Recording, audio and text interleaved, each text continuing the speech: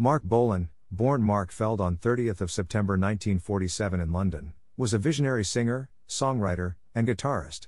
As the frontman of the band Tyrannosaurus Rex, he played a significant role in shaping the glam rock movement of the 1970s.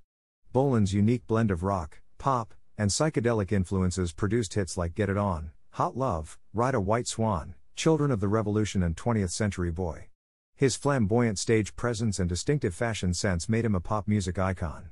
With his poetic lyrics, catchy hit songs and charismatic persona, Bolan captivated audiences and became a symbol of the glam rock era.